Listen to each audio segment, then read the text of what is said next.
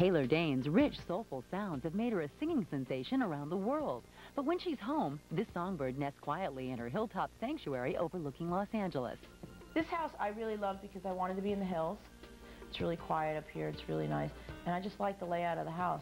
It's very important to me, home. Feeling a sense of security and absolute warmth and comfort. To achieve all this, Taylor decorated using feng shui, an ancient Chinese practice that stresses the importance of creating the perfect balance in one's home. Feng shui is a Chinese art of placement that aims to put a place, whether it's a home or a business, into a state of harmony and balance. Feng shui practitioner Janet Durochik helped Taylor understand this complex design philosophy. It's based on the principle of blockage of kind of energy block and energy flow.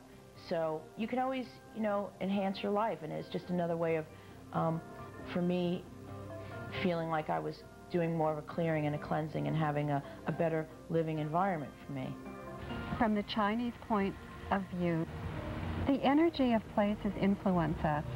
There's many aspects to feng shui, and the first thing I look at is whether or not there's enough energy in the house. If there's not, I need to assess how to pull more energy in.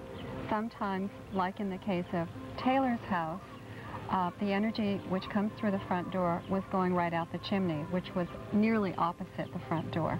And that seems very significant. Janet showed Taylor how to hold on to that energy by hanging mirrors in strategic places.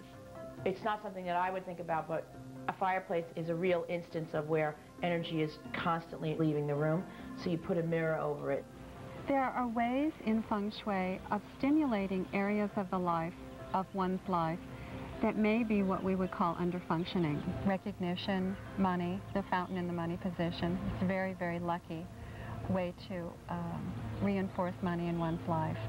That's in the wealth corner. Hello. We want flow, baby. Lots of flow. And that representational water energy flowing. You have to do certain things that can kind of alter the energies, and it's all good. I'm learning more and more. I mean, the necessity of walking into a peaceful environment. So home is, a very important part of that, whatever home is, and you better create it. And that's it. That's home. Taylor Dayne is just one of many celebs who've embraced feng shui. Veteran